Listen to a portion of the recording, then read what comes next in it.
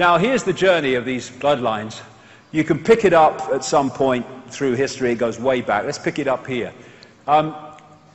These societies, these more advanced societies, Egypt, Mesopotamia, the Indus Valley, China, etc., they started to appear as the first more advanced societies after the cataclysm. What history does is pick up the cradle of civilization in places like Sumer and what have you. That wasn't the cradle of civilization. These societies were when human society had reached a certain point again after recovering from the great cataclysmic events that destroyed the previous society, much more advanced.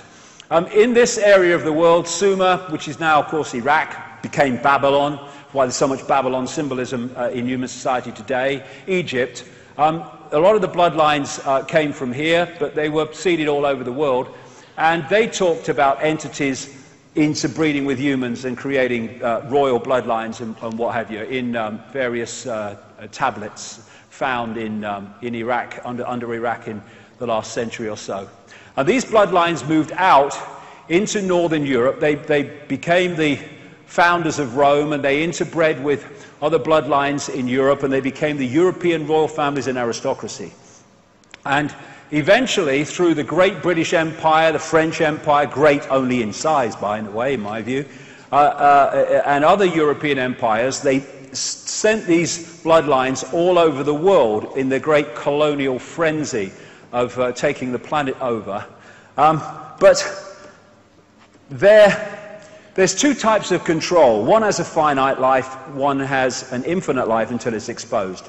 The one that has a finite life is when you, like fascism, communism, apartheid, that which is subject to the control can see the controllers. Because eventually, it might take some time, there will be a rebellion against that. The greatest form of control is control you can't see, where they give you a vote every 4 or 5 years, and yet behind the scenes, the same people are in power behind the scenes all the time, no matter who's officially in power in politics. And that's what they did in the colonial system. They apparently withdrew back into their countries and gave independence to the former colonies like the United States and Canada and etc. around the world. But what they did was left out in those countries the bloodline under different names and the secret society network through which they manipulate the bloodline and its agents into power, and they've gone on covertly controlling those countries ever since. And what they've created is a secret society and bloodline version of a transnational corporation. What happens with a transnational corporation? Take McDonald's, please. Take McDonald's, if you will, as far as you can. But take McDonald's as an example. They have a headquarters in America, and in each country they have subsidiaries. And the subsidiaries carry out the diktats of the headquarters. And thus, if you go into a McDonald's in Russia or Australia or South Africa or wherever, you go into basically the same McDonald's.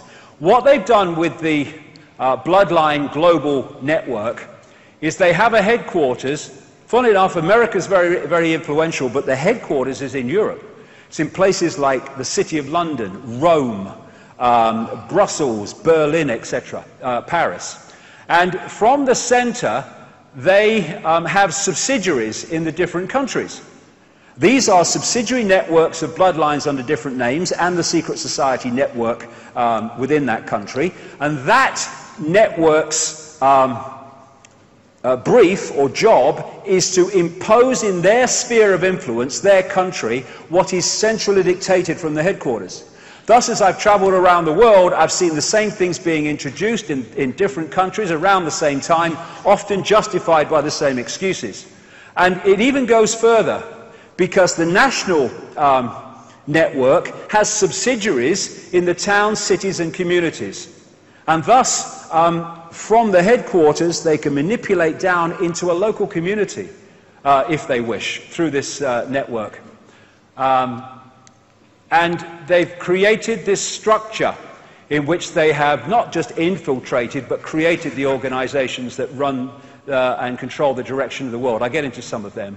But what the vast, overwhelming majority of researchers into this conspiracy do not see, or do not want to go there, is the fact that there comes a point where this human network goes up into or out into other dimensions of reality, and the dictating force is not human.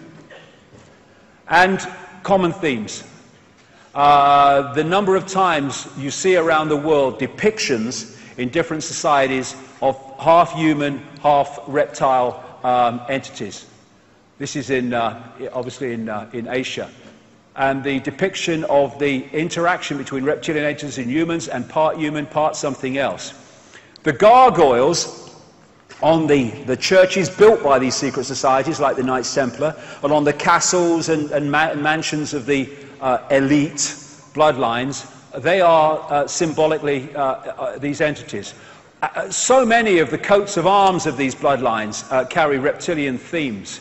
The whole logo of the City of London, or Babylondon as I call it, because it's one of the great central focuses of control, not only through finance either, is a reptilian holding the red cross and the white background of the Knights Templar, one of the major secret societies in this network. One of the key points in London, for this conspiracy anyway, where the City of London meets Temple, or Temple Bar, or the Temple region, which is the legal profession and courts, is this flying reptile on a pedestal right in the middle of the road. They put these things everywhere. Now, there's another common theme, this is all over the world, of reptilian-type entities eating humans. There's so many of them, it's unbelievable. This is Central American, as the previous one was. Here's some more, and often they'll put a crown on the top, because this is the royal bloodline. This is where the divine right to rule comes from, or the idea of it. It's the belief that you have the right to rule because of your genetic descendants from these gods, the divine right to rule. There again, a similar one. Here's other ones, and logos and coats of arms and what have you. And there's Alfa Romeo, the same, and of course the red cross and the white background of the Knights Templar. You see this reptilian theme coming up a lot in entertainment, because these bloodlines and their networks control Hollywood, and they control the entertainment industry in general. This is an advert, a Nike advert, where this American footballer was depicted as reptilian, and the theme of it was, because of that, he was better than anybody else. And at the end of the Thriller video, when Michael Jackson turned round, they were reptilian eyes. They could have been lots of different eyes, but they were reptilian. And this happens because of what I said earlier. All these different things are worshipping the same basic force, and thus this symbolism of this force appears in all these different areas, not just these, also banking and politics and stuff. Now, a lot of these bloodlines are Satanist. In fact, the major ones are all Satanists. And by that I mean they are into human sacrifice, human blood drinking, and all that other stuff, sacrifice of children. And it's been going on way back. And people have no problem with the fact that it was going, oh yeah, those ancients used to do that, and the Aztecs and all that stuff. But they can't expand that perception of the possible, that it's still going on.